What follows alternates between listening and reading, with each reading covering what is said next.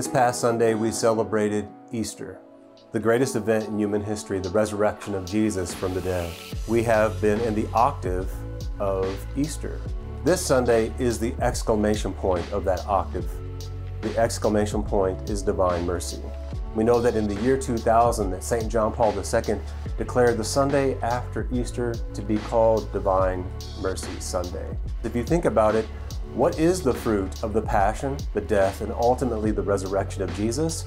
It is that His mercy has been showered down upon His people. Mercy and forgiveness are basically the same thing, except that mercy has a connotation of being a remedy for evil. And we know that Jesus is divine mercy personified. He is our remedy for evil. It's something we need to think about. Don't just dismiss it because the Easter day is over. This is a season, and it's a season that we really need to embrace because we need healing for what we've been through in the world. Jesus has conquered death. He is mercy personified, and He bestows it upon us, and He wants us to be people of hope.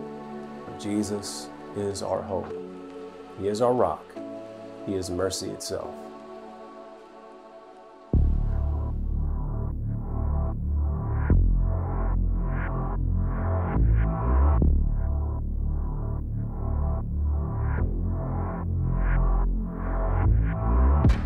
Coming to the ocean, but all I see for miles are winds and